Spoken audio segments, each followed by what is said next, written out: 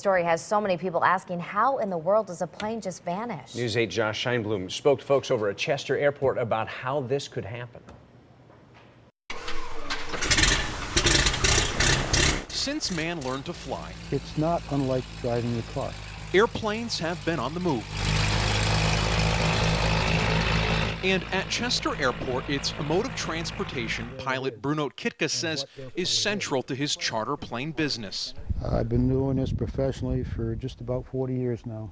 But with flight comes risk. If I was flying along and I hit a bird, there might be some dents in the aircraft. Case in point, it was just days ago a Malaysian jet carrying more than 200 passengers and crew lost contact with air traffic controllers, leaving some to expect the worst and raising questions as to what occurred. And at this point, we can only speculate what happened to that plane, but Bruno says what could likely be explained is how it disappeared.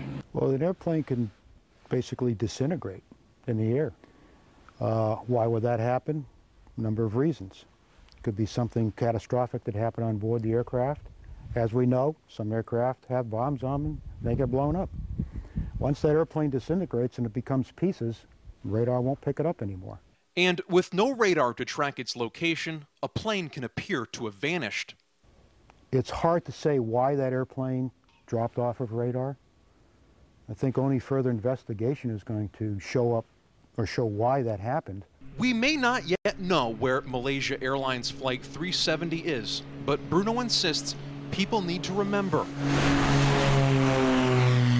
Flying is still one of the safest ways to travel. People want answers, but you know what? You can't give anybody an instant answer. In Chester, Josh Scheinblum, News 8.